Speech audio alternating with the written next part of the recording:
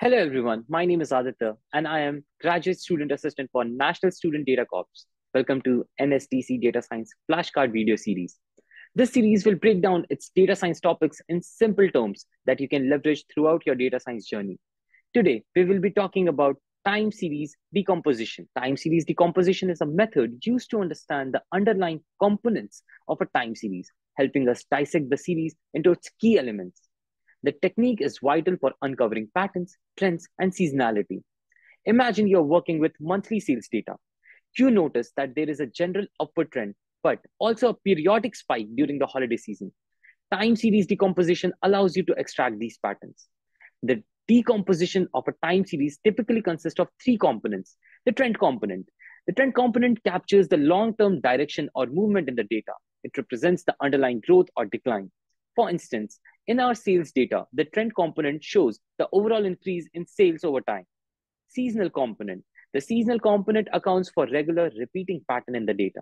In case of a sales data, this component highlights the predictable sales spikes during the holiday seasons.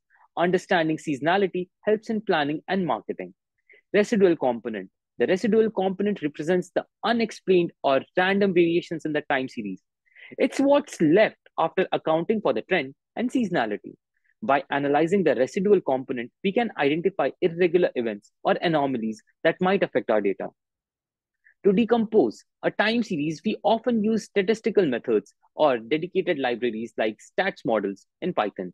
This allows us to break down the time series into three components, providing us with a more comprehensive understanding of our data. Why is it important? Well, understanding the trends help with the long-term forecasting.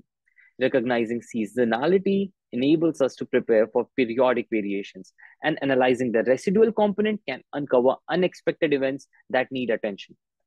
We welcome you to follow along with the rest of NSDC Data Science Flashcard Video Series to learn more about the data science pipeline, data science ethics, and additional topics to support your journey.